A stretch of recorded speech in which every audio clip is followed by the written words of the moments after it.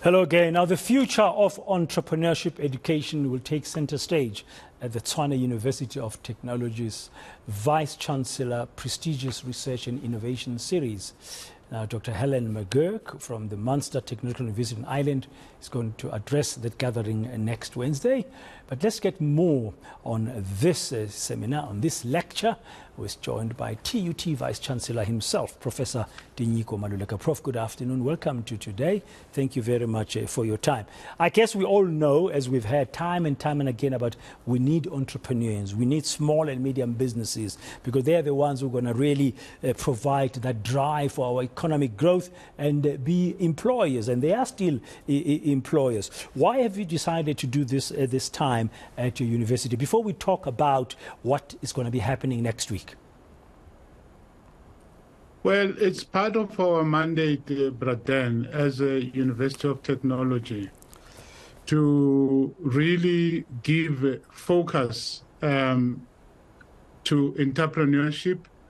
And given the situation in our country, where there's high unemployment rate and where you have many young people being affected by unemployment, it is really innovation and entrepreneurship are really the salvation that this country needs.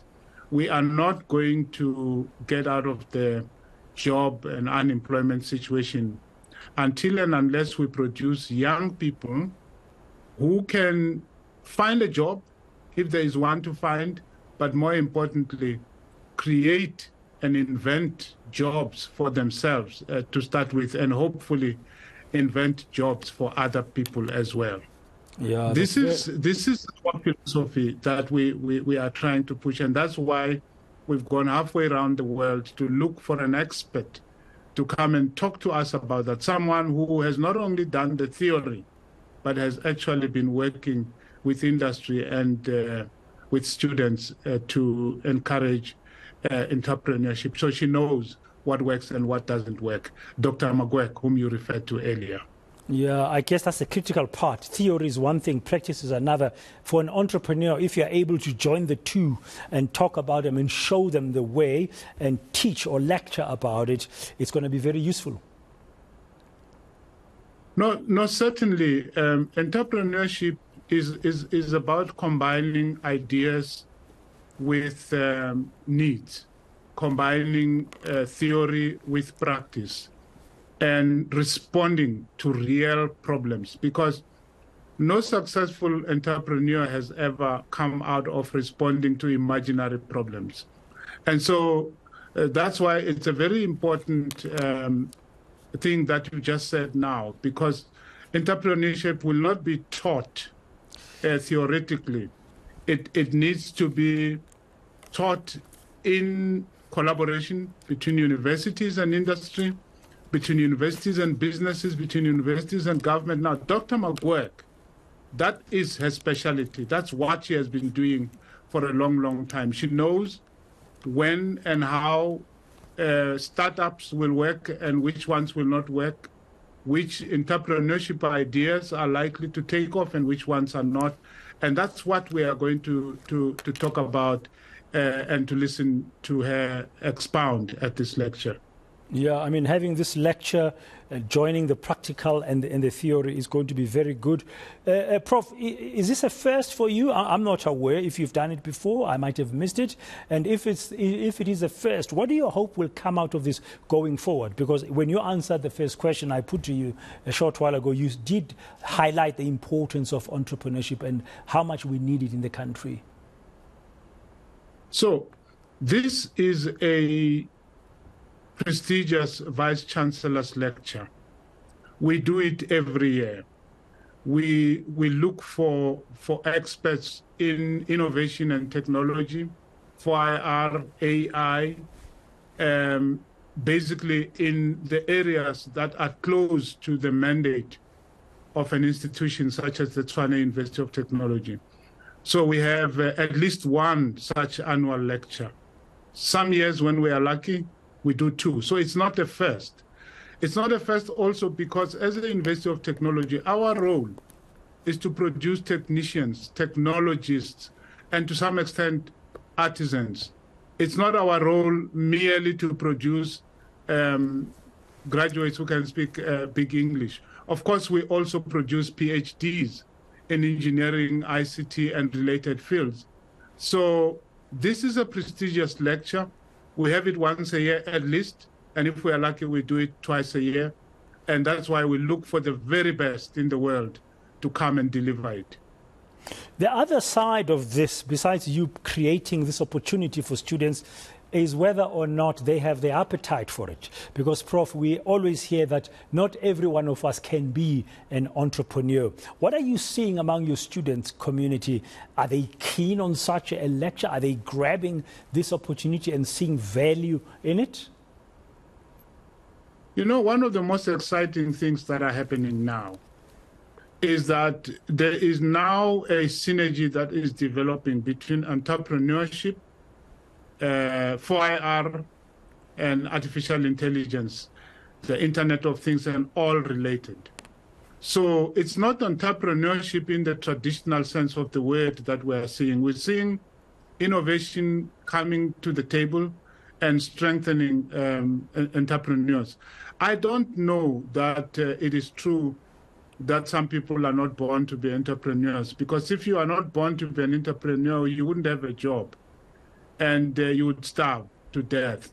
So there is something that we all have, but clearly we need guidance, we need skills, we need to understand the context in which we live.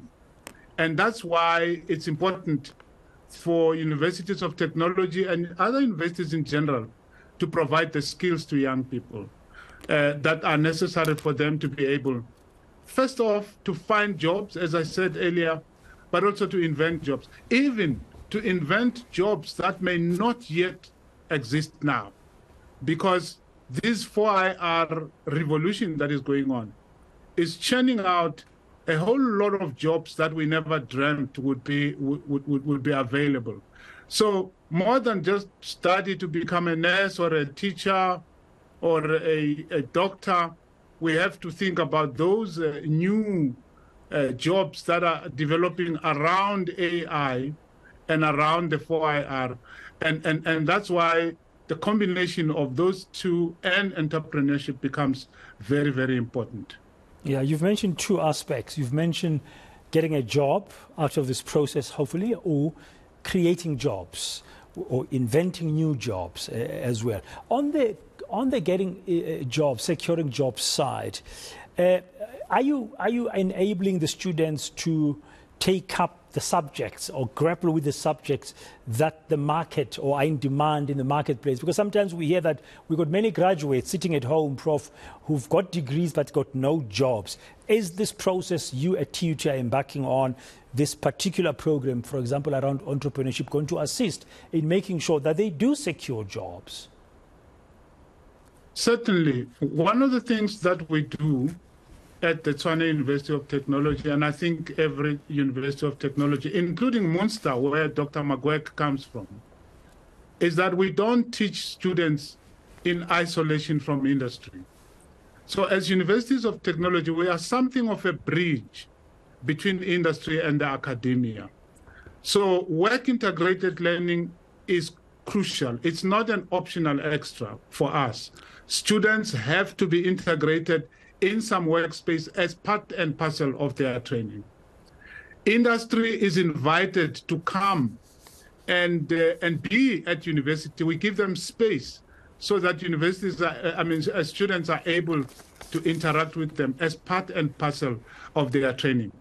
When we write our curriculum, we invite industry. We've got these advisory boards consisting of members of industry, CEOs, COOs, and others who sit with our lecturers and say, what is the latest? What do students who want to become dental technologists, what do they need to know, for example? What is the latest cutting edge technologies in this area, and so on. So we don't wait until students graduate before we talk about employability. And so on average, the University of Technology student finds a job before they finish what they are studying for, unlike perhaps a student in a traditional, conventional university. Yeah, the world of work is changing fast, Prof, as you know. We are not where we were, and even the COVID-19 pandemic has accelerated certain aspects of 4IR that you have mentioned. Is the industry playing ball with the likes of TUT? Are they really coming to the party to make sure that in this fast-changing world of work, your students are not led astray and end up not securing much-needed employment?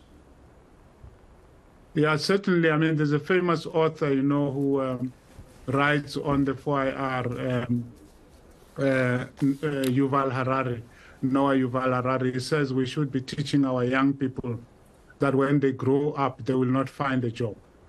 And what he means by that, they will not find the job that they dreamt about. You know how you ask youngsters and they say, I want to be a policeman, I want to be a radiographer when I grow up.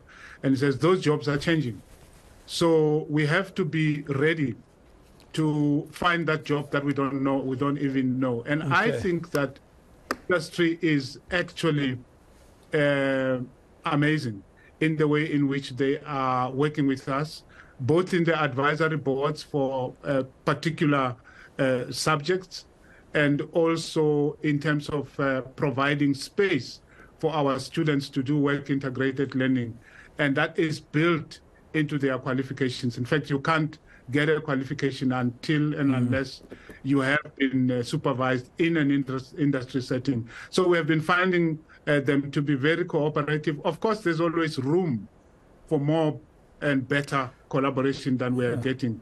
But we can't, for the moment, complain. Same goes with government. Government has been also a good partner in helping us produce a generation of young students who will not go looking for jobs, but will invent them, or jobs will look for them. Okay, finally, Prof, as we conclude very briefly, you just tell our viewers, when is this lecture by Dr. Helen McGuirk from the Munster Technological University in Ireland at TUT, and who can attend it? It's on the 27th of September. We invite anyone who can and who cares, please, you can come and attend this lecture. Of course, the TUT community, especially our students, are the guests of honor. What time? Because it's ultimately about them. I think it starts at 10 in the morning at the Dinokeng building.